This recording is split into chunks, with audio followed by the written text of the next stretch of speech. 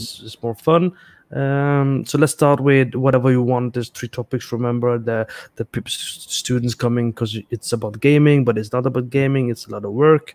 So let's start with that then, since we're about Yeah, schools, sure. right?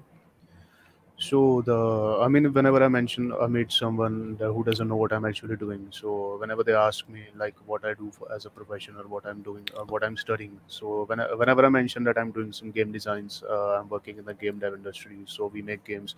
Suddenly their reaction is like, "Whoa, man, you're so lucky. You get to play games all day. You just." I mean, it's just generic things. Like everyone has a certain image in their mind related to every other profession, right?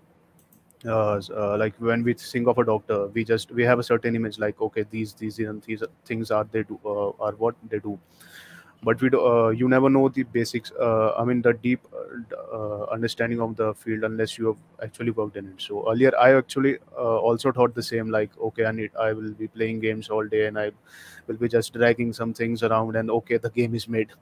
But then when I actually started working, it was like a whole lot of thing. I mean, some simpler games even can take up to months and months of planning and execution. So people might Makes think that sense. this is a very I mean very happy job, or a kind of a dream job. I mean it is happy. People here are much more happier than any other industry as far as I know.